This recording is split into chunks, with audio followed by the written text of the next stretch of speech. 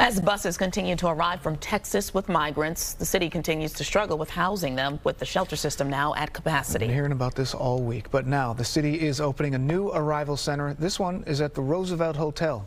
Fox 5's Lissette Nuñez joins us now from outside the hotel with the latest on the city's 9th relief center. Good morning, Lissette.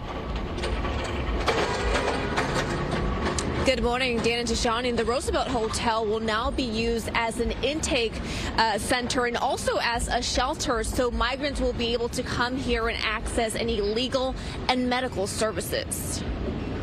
Bus after bus filled with migrants continue to arrive at Port Authority Bus Terminal.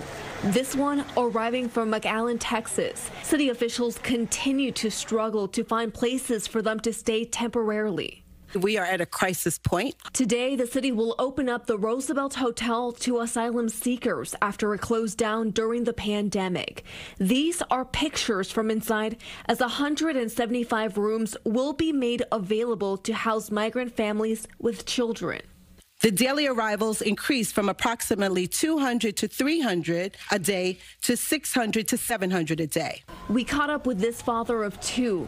He tells Fox 5 he left Venezuela on March 1st and recently arrived to New York City.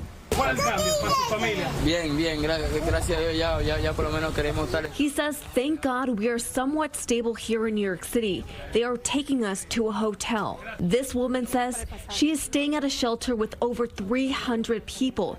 She says she's happy to have a roof over her head after making the trek from Venezuela.